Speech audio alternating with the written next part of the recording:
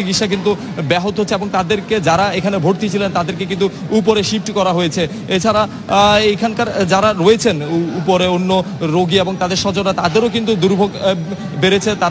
তারা বলছেন যে তারা খাবার এবং অন্যান্য ওষুধপত্রের জন্য কিন্তু বাইরে যেতে পারছে না। শুধু হাসপাতালের ভিতর নয়, আমরা দেখেছি হাসপাতালের বাহিরেও কিন্তু পানি জমাচ্ছে, ফলে তারা যে বাইরে যাবেন হাসপাতাল থেকে সেই সুযোগটিও নেই। এবং এখানকার এই যেই পানি বৃদ্ধি পাওয়ার কারণে কিন্তু এখানকার যে ট্রান্সপোর্টেশন সুবিধাটা আসলে তেমনটি ভালো নেই, ফলে রিক্সা এবং যেই সিএনজি সেখানে বাড়তি ভাড়া নেওয়ার একটি অভিযোগ রয়েছেন এখানকার যারা রয়েছেন তাদের।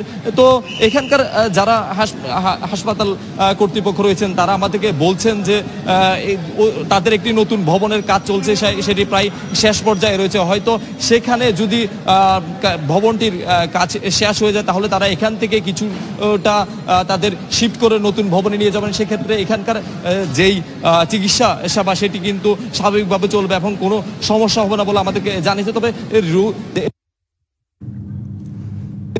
চট্টগ্রাম থেকে আমরা জানছিলাম সেখানে